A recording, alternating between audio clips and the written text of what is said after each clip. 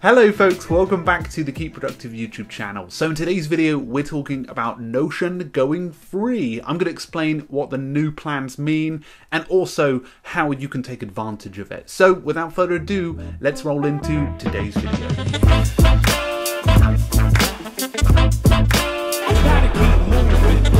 So folks, before we dive in, if you are still learning about Notion, you can check out our course. The first module's free. I'll include the link in the description. I'm sure you will enjoy it. So you may have just heard the news that Notion have a new model with their personal plan. So let's just skip back to yesterday when nothing had changed. Notion was structured as Notion Free with the 1,000 block limit, and Notion Personal, which was $5 per month if you paid monthly. So you wouldn't necessarily have to worry about how much content you were adding.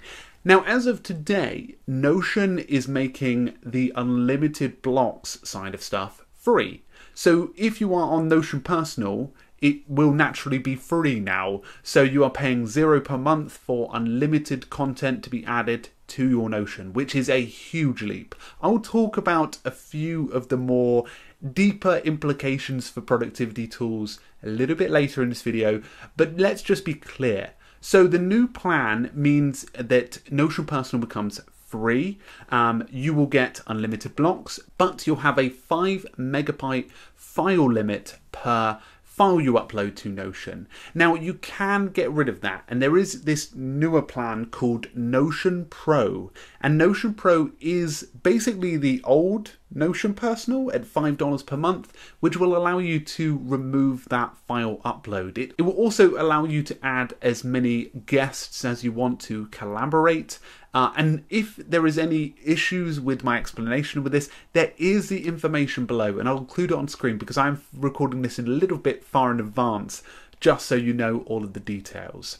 So that's really exciting news. The majority of people I can imagine are on the Notion Personal, so you're probably going, oh wow, that's £5 or $5 back a month, and you get to use the same Notion service. And obviously, you know, if you're someone that, you know, doesn't use large amounts of files in Notion, then this is perfect. And as you can imagine, a lot of people are probably thinking that, which is great. And I think this is probably one of the most biggest pieces of news for a fair while. I think they're really taking it to other applications now by making it free. And I want to talk about a few of the main reasons behind that. These are some of my own opinions, so naturally take them with a pinch of salt. But I think, obviously, over the last couple of months, you know, Notion's been working on its stability side of stuff. You know, we've got faster page speeds, which I'm really happy with. Faster mobile access, which does need a little bit of a tweaking of work, but as you can imagine, much faster than we had this time last year, which is very good. So I think Notion are fixing the things. I know recently they've done a lot of the iPad additions and improvements, which is definitely benefiting a lot of users. So they are looking for that stability before they necessarily roll out. And I think this is a great move because this will help the expansion. This will help it become a lot more accessible for those generalist productivity users, and a huge move, I think, for the mass market. I think a lot of people who, for example, you may be convincing family members or friends to start using Notions, but because they aren't, like you and me, a bit of a productivity nerd, that they wouldn't go past that 1,000 block limit and pay the $5. I think this is definitely going to convert all of those users. So I can imagine many of you guys will be telling family and friends what the news is that has changed.